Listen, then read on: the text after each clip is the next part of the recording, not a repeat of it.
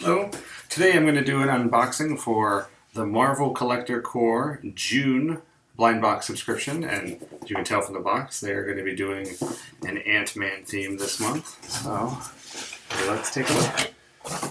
Alright, so it's the same thing that they had done last month with the Ultron patch. Now there's a Collector Core patch that's got Ant-Man on it, as well as like a hat pin. Also, Ant-Man with the Collector Core. Let's see what premium... Oh, alright.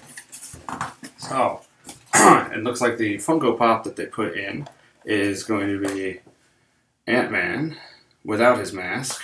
And it looks like there is a small version of Ant-Man. In my case, it looks like he fell out of his little container. But it looks like they also gave you a little mini version of Ant-Man. And it says it is Funko's smallest bobblehead, an exclusive. Alright.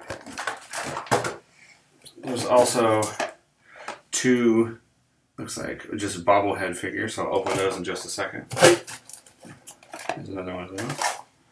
Alright. Looks like a t-shirt that says Ant-Man on it and has him real tiny over there. And like I was hoping from the last one that he would keep going. They're putting an exclusive comic in here as well. So we also have an Ant-Man comic. Looks pretty good. Alright, so let's take a look at these. Let's see what's inside the Ant-Man bobblehead here. Alright.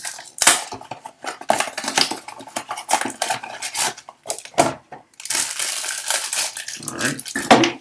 Oh, looks like here's the first one. This is this yellow jacket.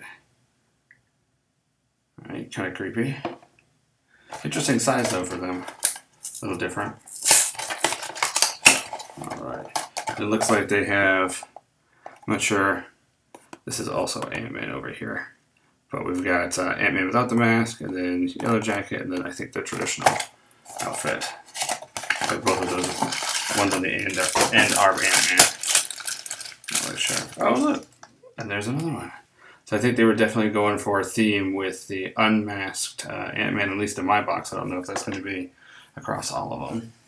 Let's see if there's anything else on the t-shirt when I open it up. Alright. Yeah, that's it. With the exception that on the sleeve, it does look like it says Pop Tees.